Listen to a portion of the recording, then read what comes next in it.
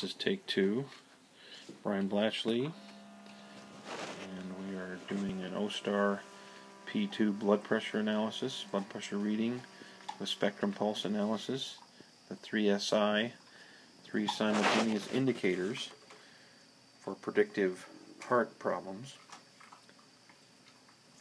I1 being arrhythmia, I2 being valve function problems, and I3 being coronary artery issues.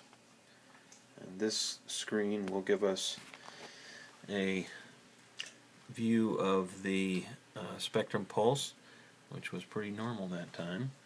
And this is our indicators. However, we're getting an elevated reading on I2, which is valve issues, which Brian gets consistently, and he has been diagnosed with a mitral valve prolapse. Mitral valve prolapse, which would consistently give readings on our equipment that would show that.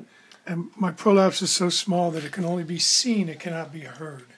Right. So it's this being an early warning detection system would have told the doctor on this reading that yes, during this reading there was some issues with the valves and also a slight arrhythmia, and that would just give the doctor some nuance of the fact that Brian may have issues, and then they can look closer.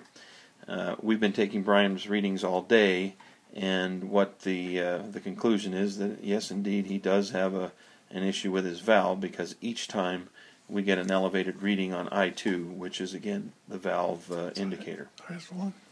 It was always 2 before, now it's 3. Like you said, we had to get that reading before you croak. Thank you.